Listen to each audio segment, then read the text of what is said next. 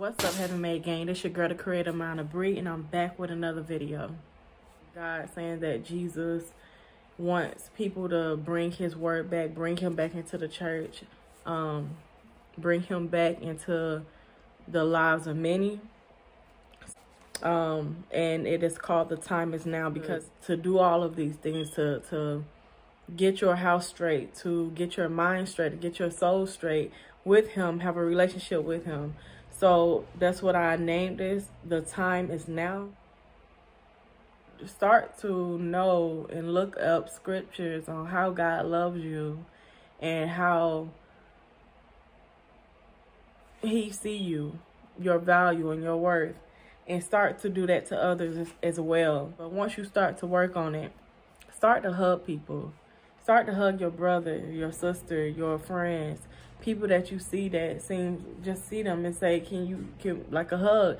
You will start to be okay with that feeling.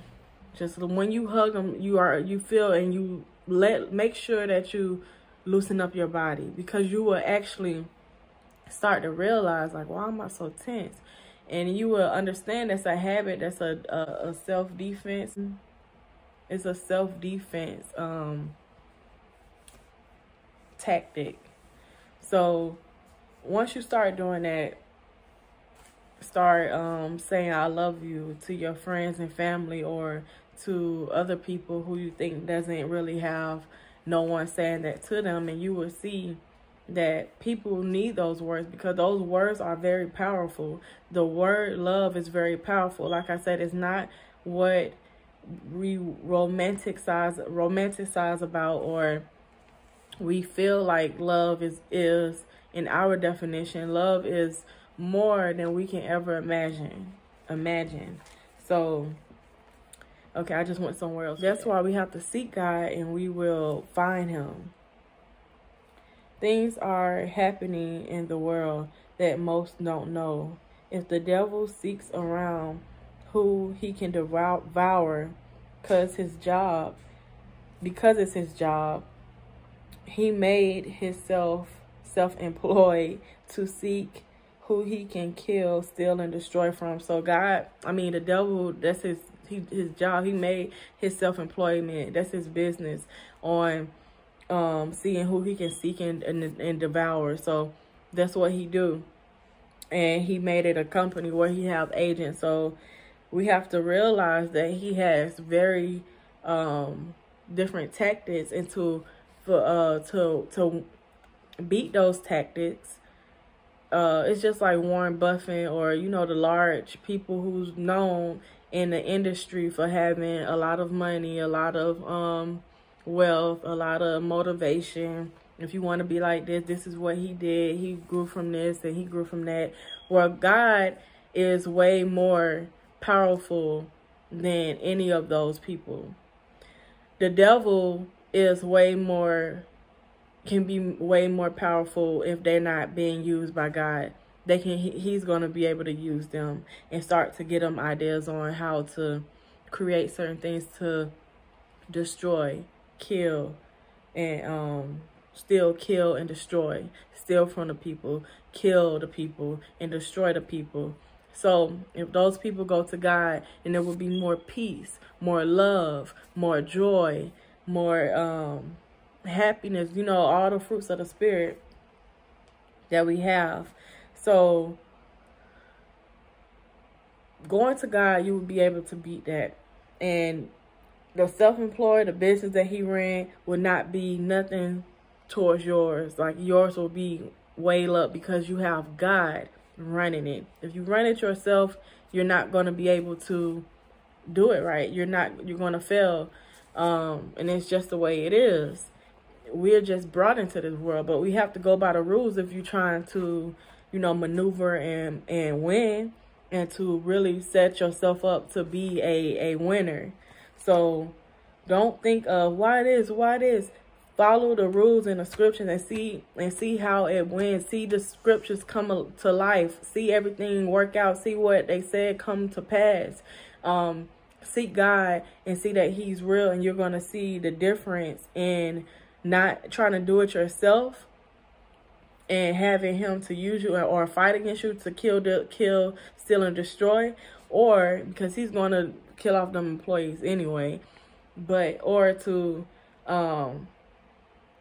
be with God and let him fight your battles and have you win and successful, and no one can touch you. Even if they try, it may try to prosper. They might try to bring it up to scare you. It might be a little jack in the box and pop up and be like, oh, this happened, this is going wrong. I want you to fear, I want you to worry. So then I can come in and really do, and you believe it, and you have that faith that it happened. So still having that faith in God and believing that God can do it, he can beat that. It won't be none of that. You know, if it's pop jack in the box, you know that, oh, I don't have nothing to worry about. God got me. It's nothing that you can say and try to scare me and try to put that little big mask on, but when behind closed door, you're just this small, really. But you got this big shadow, this illusion to make it seem like you're just this scary person that can just, you know, beat God or whatever. So that's another thing. You cannot trust your physical eyes. You need to pray for your spiritual eyes to be open. So a lot of people talk about third eye, all-seeing eye, but God in the scripture said his eyes are in the clouds. And you have to pray for your ears and your eyes to be open, so you won't be hearing, so it won't be blocked out from God and open up to, you know, the world and what they're saying and people saying things to you, and it's going into your ear gate, which is like a portal. It's going in and it's going into your subconscious. So that has to be powerful. Your eyes, that's why you're looking at certain things.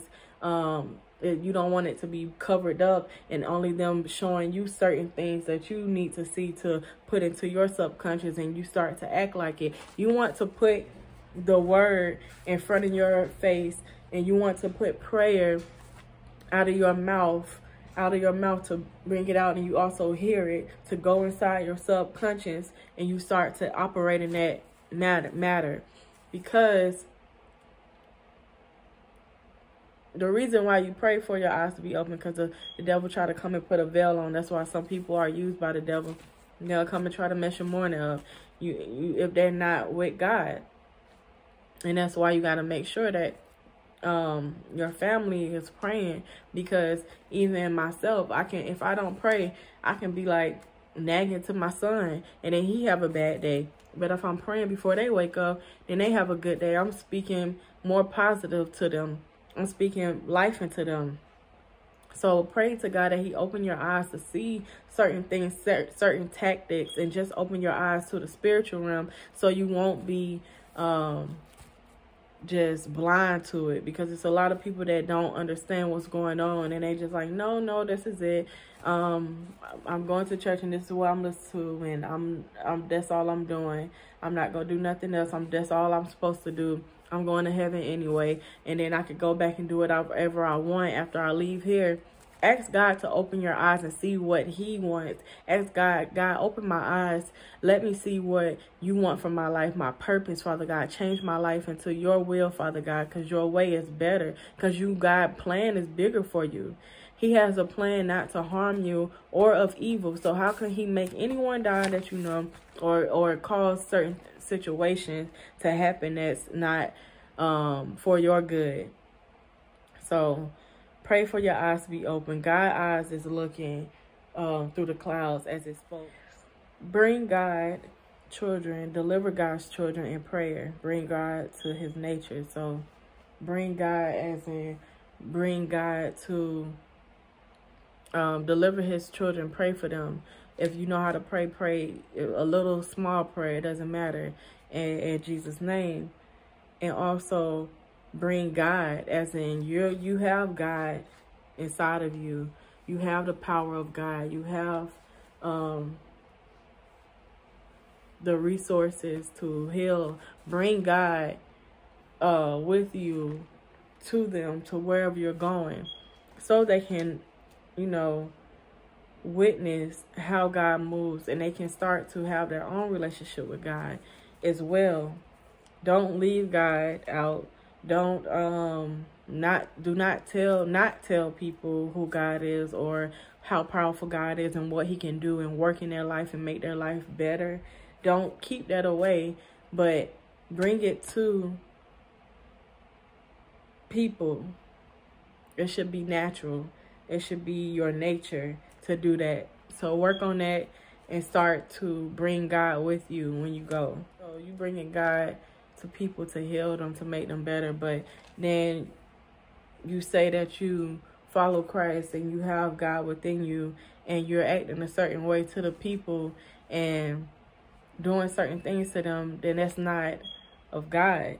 You're bringing the works of Satan. You bringing human, somebody who's being used by Satan. So bring God and not Satan, or don't bring Satan to his children when he trusts you.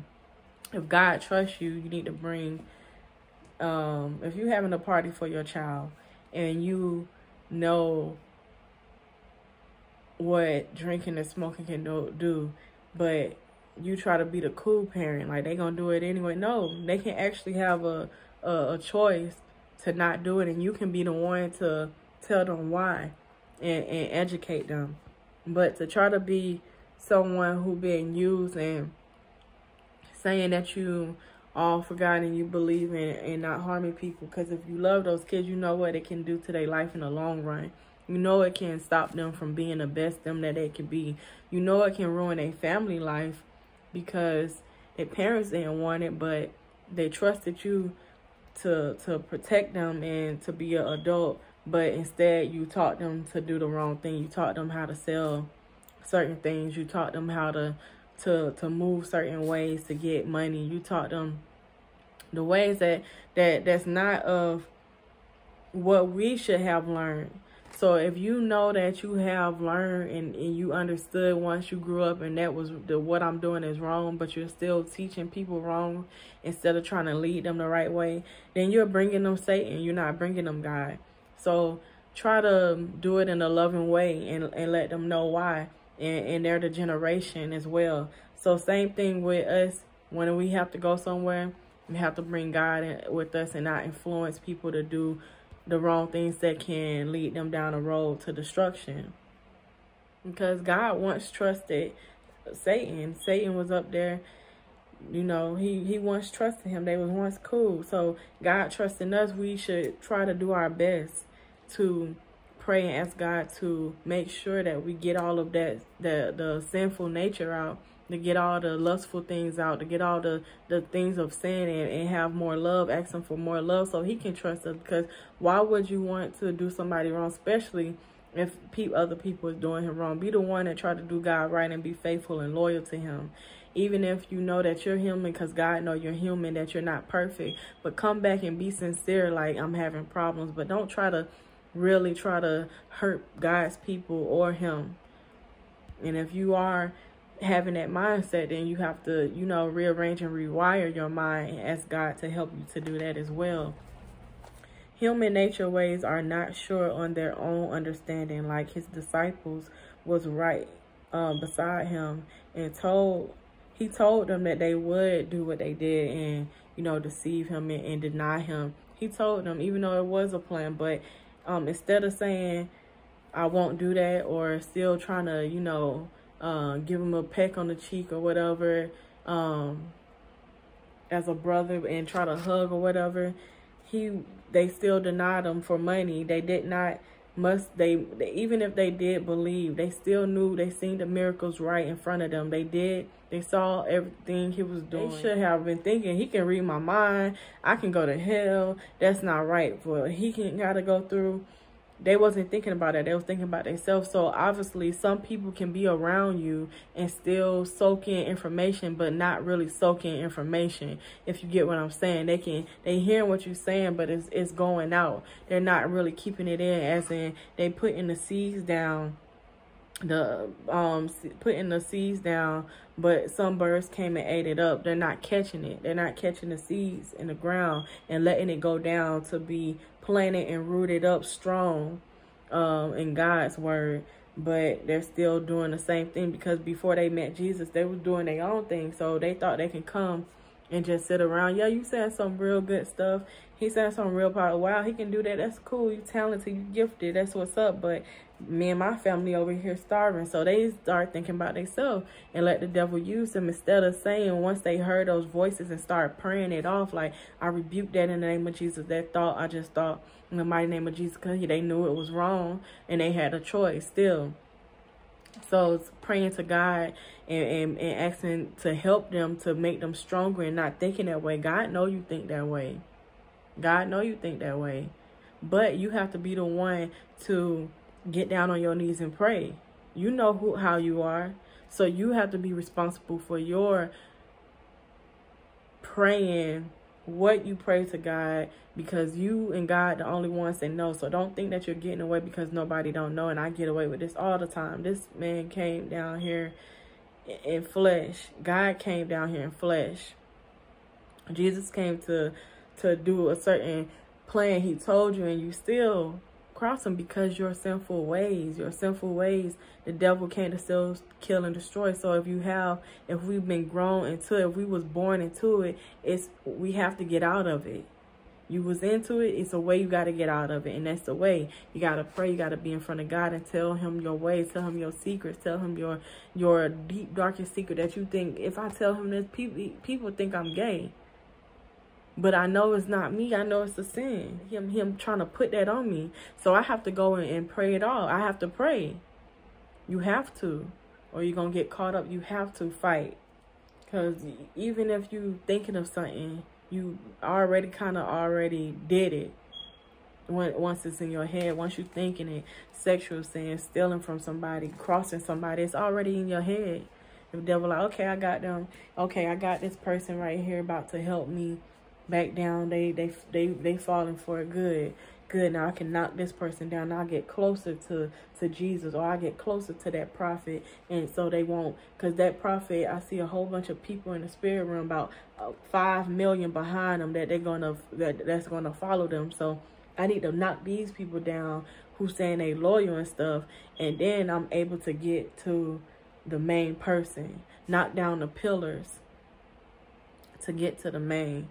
So you want to make sure that you're strong. Like I said, if God was telling you what you will do, he knows you. If you knew that was truly God, if you knew that was truly God speaking through him, and God is telling you what will happen, and God is all knowing and all seeing, why not pray and say, God, forgive me then? Because if you seen that, I don't want to do that. I don't want to be that way. If you seen that, me doing that, please. Like when this lady, I don't know if she was read palms or whatever, but she said, reading people's future, and she just came up to me and she was just like, you gonna be drinking just like your family. Nope. I rebuke that in the mighty name of Jesus, and I pray to God. Because maybe God did see something where the devil tried to sneak in and have it come down my generation and come to me. So I had to pray to God. God, no, that's not for me. I don't want to be like that. No. So God say, okay, you knew, you broke that off by keep praying, being in his presence, and not drinking, not trying to go get into that. Not trying to get into that life, get into out that environment already, just listening, being obedient by. So when people say stuff, you break it, you rebuke it. If people say something about your kid, oh, he gonna be just like his dad, she gonna be just like her mama. No, I rebuke that in the mighty name of Jesus. God, she's gonna be better than me. He's gonna be better than him. She's gonna be better than her. You have to pray up. You gotta speak. Know what God said you're gonna be and what your kids gonna be. You gotta speak that in your life. No, you think we came from here, you think that you about to really be up there with them? Come on now. God don't care about. Yes, he do. Did you even read about it? Did you pray to him and see for yourself? Or you just speaking because you sitting right here and he haven't came down because you haven't asked him and you haven't gave him your attention, but you think he's supposed to just come? Like, come on. Who's the most important one, us or God? God. So you go to him for the help. You go to him for the love. You go to him and he will help you. You know, he will sincerely help you in forgiveness. Don't forget to repent. Don't forget to ask for forgiveness, because if you don't forgive, if you don't not only forgive, because we always say that if you don't repent, if you don't ask for forgiveness from God. Not only forgiving others, but you can't even be forgiven if you don't forgive others. Because just like love your neighbor as yourself, if you want me to forgive you, you got to forgive them. My kids always want me to forgive them. You need to forgive your sister or brother. Yeah, I know, because I love all y'all. Just because you mad at him, I can't be mad at him with you. Or just because you mad at her, I just can't be on your team. It's not no teams. I love y'all. So if you do your brother wrong, you need to ask for forgiveness, but he needs to forgive you. Humans mess up. You just have to make sure that you learn how to make your boundaries, know how to spend time with God, learn how to listen, where to go, not to go. Because if you go to the wrong place and people trying to, torture you and torment you and make you feel low, then that's what's going to happen. So you got to make sure that you stay in God's presence. So that's about it, you guys. I don't want to make it too late because it's going to be a problem loading. So make sure you like, comment, and subscribe, and tell me what else videos that you want to see, or stay tuned for the next videos. Actually, I love y'all. Stay prayed up. Be blessed. Bye. You will always be right here. I never fall cause you always there to catch me. Your love is tall cause you're reaching down to help me. Arms open wide, yeah, you love me and correct me. Always wanna bless me and never wanna tempt me. I would never fall.